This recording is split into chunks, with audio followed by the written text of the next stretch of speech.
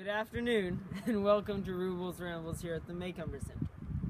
So, last year, I think, I rambled about one of the possible ways that the moon was formed, which is the giant impact hypothesis, where a Mars-sized body named Theia or something like that impacted the Earth, and then all the debris coalesced into the moon. But another hypothesis is that 20 smaller impacts over a few million years could have formed the moon as we know it today. One of the problems with the giant impact hypothesis is that you would think the moon would be made a good amount of material from Theia, but its composition, its ratio of isotopes, is very similar to that of Earth.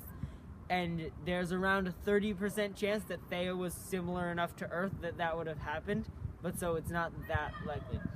But 20 smaller bodies, there wouldn't be that much of any one body mixed in, so that could help explain it better. So, yeah, the moon, you can see the moon and wonder about its formation or whatever you want to wonder about this week as it waxes until to full next Monday. So yeah, just definitely look at the moon.